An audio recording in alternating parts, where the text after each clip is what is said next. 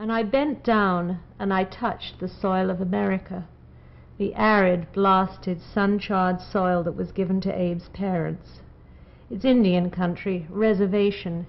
It's yours, so you stay there, in hate, with the worst land. You can't go on seeing the land like this day in, day out, missing her beauty, the way she is, just because she was once the garbage can shaped by government treaties. You can't go on seeing the land castrated, sad, just because they left her to you as a prison, a way of keeping you out of the fertile land, where the farms are white and Jesus prospers. But poor Abe stood there, lashing out at me, threatening fire and brimstone and hell from a medieval world.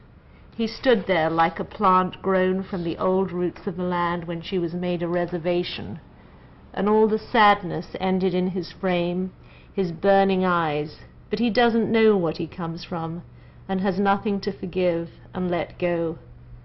So I walked towards him with no hurt any more in my face. I sensed some pity, but a strength of vast depths in my bones coming at him, and I took the matches and handed them to him.